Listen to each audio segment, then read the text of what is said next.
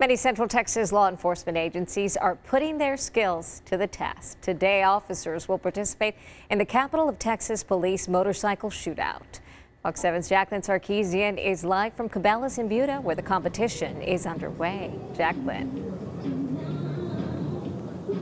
That's right, Amanda. It started about 5 minutes ago. Take a look behind me. Officers just finished part of the Memorial Challenge ride. Now, officers from all over the country are here. There's people from Hawaii and Washington, D.C. This is one of the largest police motorcycle skill competitions in the nation. This is the fourth time this event is happening. It's a two-day event starting today and goes until tomorrow. Now, this shootout is a skills competition and exhibition show for motorcycle officers. More than 160 officers from 13 different states are registered to compete this year. Some of the agencies competing are the Travis County Sheriff's Office and police departments from Travis, Williamson, and Hayes counties. The shootout is both today and tomorrow. The event is free and open to the public.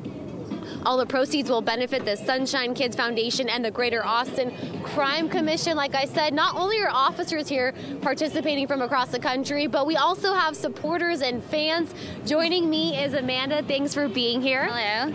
So tell me, what are you looking forward to for this event? I'm just really looking forward to seeing everybody ride and their skills and how technical this all is. This is my first year here, so I'm pretty excited and to come out and support my law enforcement as well as my boyfriend who's riding from College Station PD today.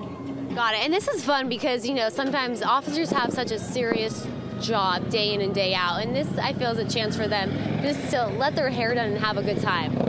Exactly, and it's good for them to meet other people from other departments and see how they ride and really create a good environment and kind of showcase, you know, we're not all just about enforcing the law, and it's about having fun and, you know, just having a good time.